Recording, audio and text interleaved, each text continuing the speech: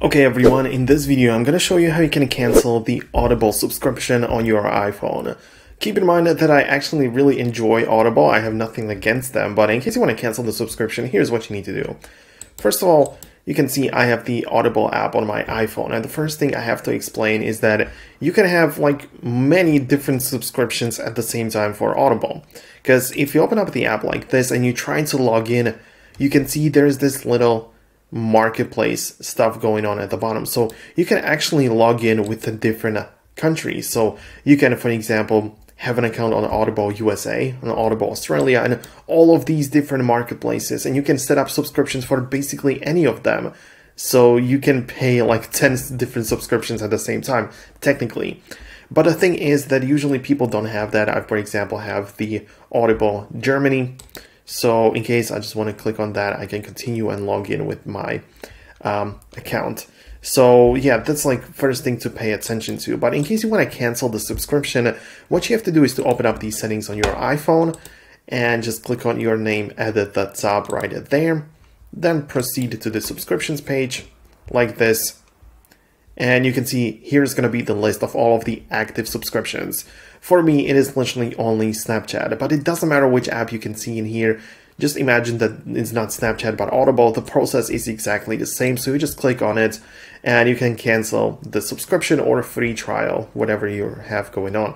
So you just click on that and you can cancel that subscription. Or you can tap on see all plans, and depending on the app, you can switch to something else. So with Snapchat, I have so many different options available to me. So this is how you can do it. Keep in mind, and this is an important disclaimer, this is the way, this is how it works only if you have paid the subscription, if you have started through the Apple payments. If you have started it on the iPhone, then you can find it in the subscription page, which I just showed you. However, this may not be the case. Perhaps you just started the subscription on your computer for that account and then downloaded the Audible app on your iPhone later. This is a possibility as well. So in this case, you can still open up the Audible app and just sign out or get to this page where you're trying to log in. And at the bottom, you have the cancel membership. So I can click on that and it just tells me that I am supposed to like log in and tell me the name and type in all of the stuff and the reason why I'm doing that. It's actually in German, so you cannot really see that. So if I switch to a different language, so let me just switch to Audible USA. And right now it doesn't allow me to actually cancel the subscription for whatever reason. So it's kind of interesting.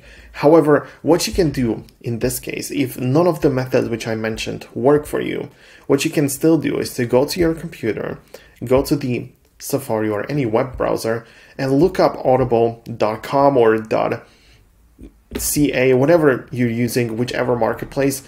I just logged into Audible.de, which is the Germany stuff. I logged in, so you can see my name is there, and what I can click on is basically this little thing and go to my account, which is this button right here. So I go to my account and here I can manage my Audible subscription. So you can see that I just get like one audiobook per month, and it's like, of course, all of the things are explained, but when I'm actually trying to cancel it, it tells me that when I have to do this, I have to basically go to the Apple because the payments are done through Apple. So I have to click on Apple like this, and it just moves me over to the Apple page and shows the actual tutorial which I did show you in the beginning. So this is what you have to do. This is how you can stop the subscription from being paid. So because, yeah, at the end of the day, you can always just go to the Audible and see how exactly you created that subscription, and that's how you can do it.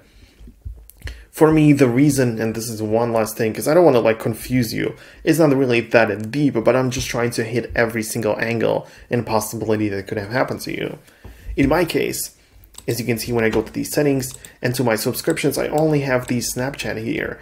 But the reason for it is that my Audible subscription has begun or has been made with a different Apple ID.